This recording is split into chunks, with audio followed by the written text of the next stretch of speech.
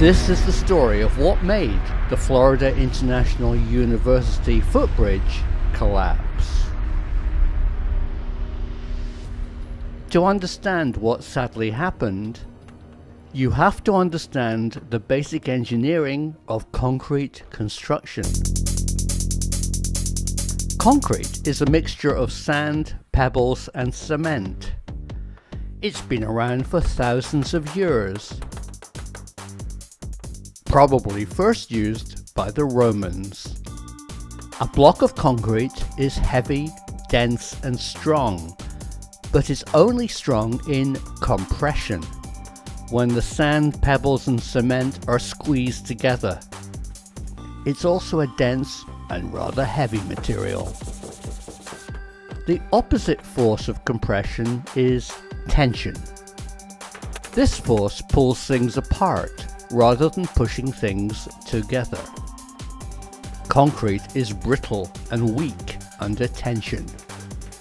The Miami bridge engineers knew a concrete bridge is too heavy and too long to stand up by itself. It would crack in the middle under its own weight. For years, engineers have fixed the brittle nature of concrete by using steel rebar to absorb the tensile loads of any bending force on a brittle slab of concrete. A recent technique called post-tensioning lets the engineer use preformed concrete blocks with holes for steel bars made inside the structure. Post-tensioning has, according to a structural engineering magazine, only a cursory overview at engineering college. So, it is less commonly used than pre-tensioning construction using rebar. This is how post-tensioning works. A sturdy steel bar is placed in a hole down the center of a concrete beam. Two large nuts are placed on either end of the threaded rod.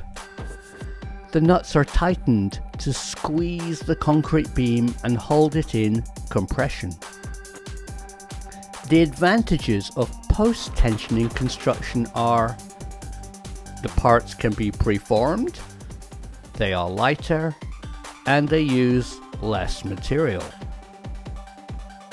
Pre-tensioning is mainly used in locations with a dry climate, as rain and snow can corrode the steel bars. Another new technique was being used for the footbridge build. The bridge spans a major road, so closing the road for an extended period of time was seen as a bad option. The bridge was pre-constructed off-site and lifted onto its pillars by two mobile jacks under the bridge. The specifications clearly stated the mobile jacks need to be under each end of the bridge. On the day of lifting, it was found curbstones and a vehicle lane stopped the left-hand mobile jack getting under the bridge near its pillar.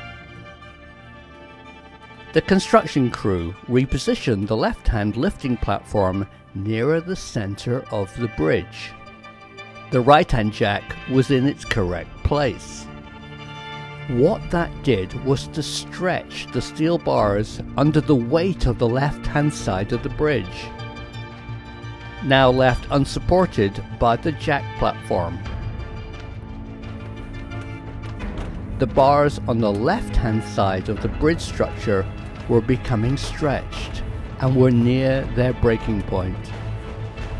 The engineering plan specified that the nuts tensioning the steel bars would be tightened after the bridge was lifted into place, making the whole structure stronger and squeezing the concrete beams under compression. So after lifting, the tightening of the bolts began. When the construction crew got to the left-hand side of the bridge, they found one of the nuts very easy to tighten by rotation with a hydraulic tool. This is when a discussion was held as to why this pretensioning bolt appeared faulty. Rather than stopping the build, the crew continued to tighten the bolt. All the time inside the concrete beam, the bolt was stretching longer and longer, having lost almost all its strength. Sadly, the road under the bridge construction was kept open, even though there was now a major problem.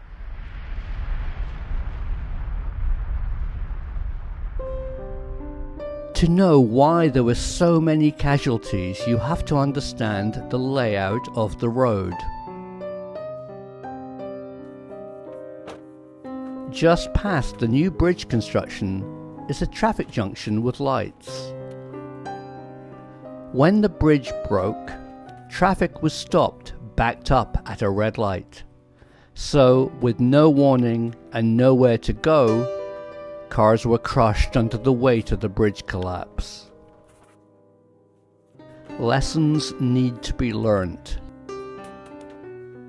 Budgets made large enough for safety margins. The public should never be allowed to be under a bridge during construction. The truth is out there.